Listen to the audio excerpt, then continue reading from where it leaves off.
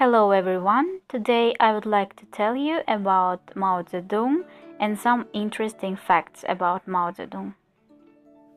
Mao Zedong was an activist and a soldier, and also the person who had a significant role in establishment of People's Republic of China. He was an ambitious political genius.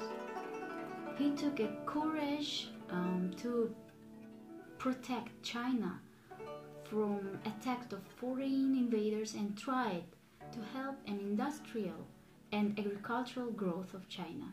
He was born on 26th of December 1893 in small village Shaoshan in Hunan province.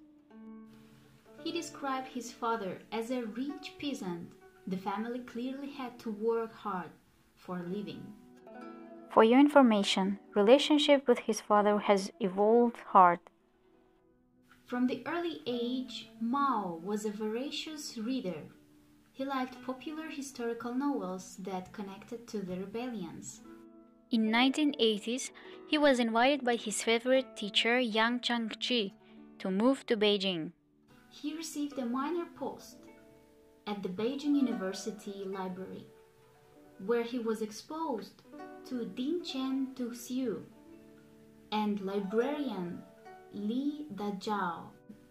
They later became as the founders of Chinese Communist Party.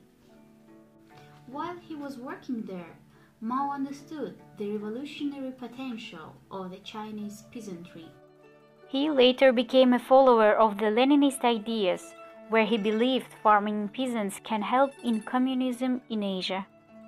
Mao didn't have a very good relation with the Chiang Kai-shek, who was the immediate in power after Sun Yat-sen and became a chairman in 1925 after his death. Chiang Kai-shek was very conservative by nature, and Mao didn't like his ideologies. Mao's reforms were more liberal in the beginning. He launched 100 Flowers campaign in 1956, which offered freedom of opinions and allowed others to express their thoughts. Unfortunately, his campaign didn't go very well, and he had to face vast criticism from the urban people. He began to fear about losing power and control, and immediately labeled thousands of Chinese rightists. Many of the Mao-inspired revolutions destroyed country's national heritage and created economic and social mess countrywide. Some of his critics also said that Mao created a false crisis that only he could solve. Despite having the courage to fight for his visions, many of his decisions went wrong and brought mass destruction. Mao and his ideas are still popular in China. Great help.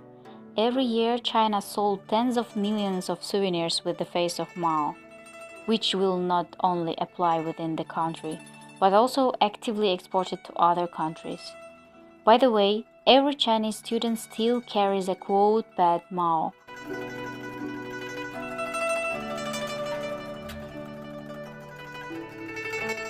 Hope that you have enjoyed this video. Thank you for your attention.